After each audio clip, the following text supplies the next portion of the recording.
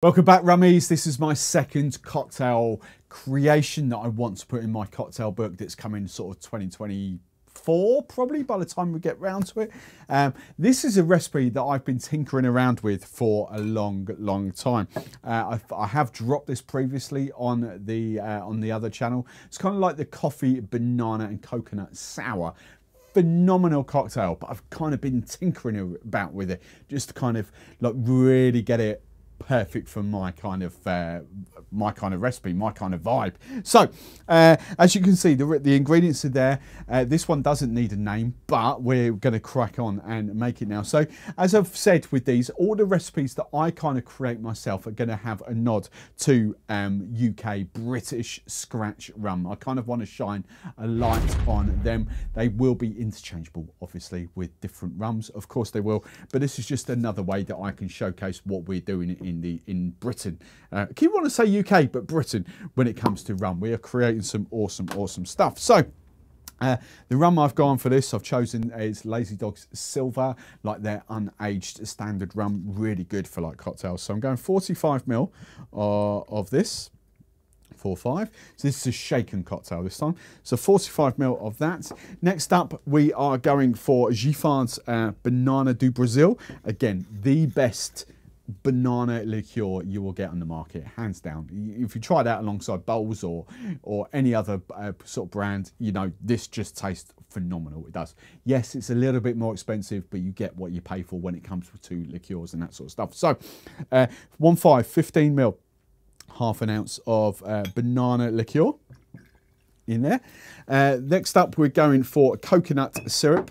Again, little bottle of mono. I've gone coconut syrup as opposed to coconut puree or coconut cream. I kind of don't want it to be too thick in texture, so the coconut syrup just works perfectly for me. So 1.5 again, 15 ml, half an ounce of coconut syrup in there. So we got that. Now we're going to sort of balance this out with the kind of the flavours. So bitters wise, this is Miss Betty's Bitters Cafe. I'm going to call it Madeiras, Cafe Madeiras. Basically coffee with vanilla punch through there. Really good. So as I explained in the previous video, roughly 12 drops is the equivalent to 1 dash, about 1 ml. So I like 20. I could have done 24, but I'm gone 20. 20 is an easy number. 20 drops of these bitters. 6, 7, 8, 9, 10, 11, 12, 13, 14, 18, 19, 20. May have been 21 in there. Perfect bitters for this. We'll come on to this in a second, but I've got my saline solution again. 1 to 5. Cornish rock salt. Cornish sea salt, sorry, with water in there, 1 to 5. So if you're going to make this up yourself, 1 gram, I've actually done 5 grams of salt to 25 grams of water. That's about perfect. And then again, it's kind of, there we go. Need to make some more up. There we go. 20 drops of this.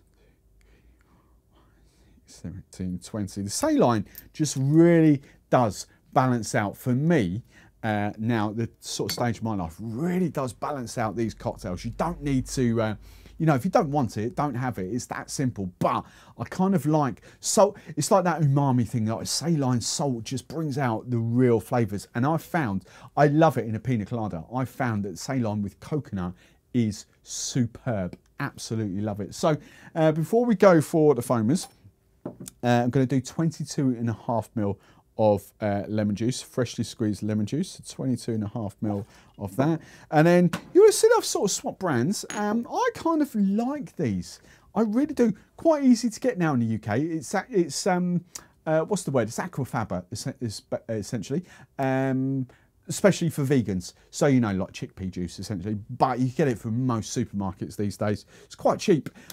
You've got, I forget what it is in here now. So it's 200 ml and I'm going to use 25 ml. So for the price, I'm going to get 8 cocktails out of this.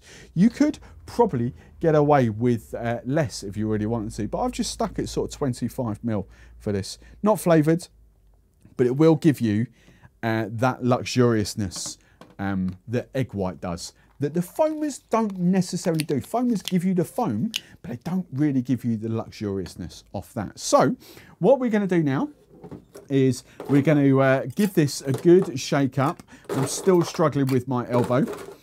So I'm going to give this a power shake with one arm, which I might cut away.